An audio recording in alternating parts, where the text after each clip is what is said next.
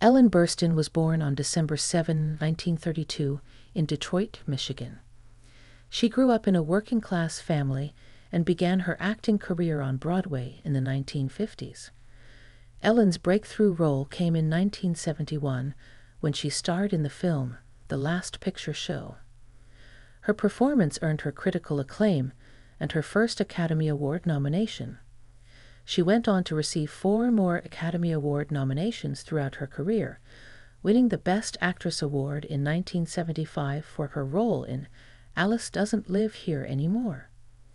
In addition to her success in film, Ellen was also a celebrated stage actress.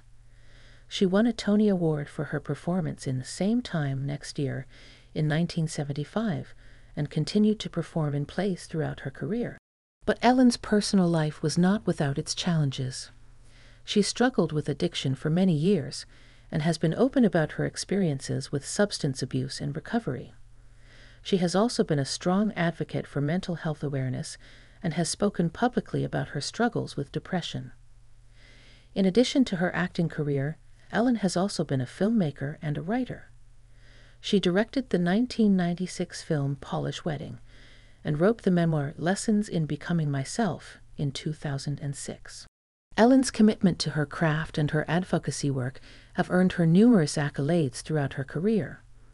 She has received the National Board of Review Career Achievement Award, the American Film Institute Life Achievement Award, and the Presidential Medal of Freedom. Ellen Burstyn's life and career have been marked by both success and struggle. She has been a trailblazer for women in the entertainment industry and a strong advocate for mental health and addiction recovery.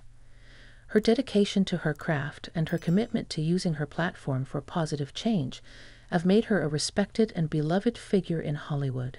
Don't miss a thing. Make sure to hit that subscribe button to stay up to date on all our latest content.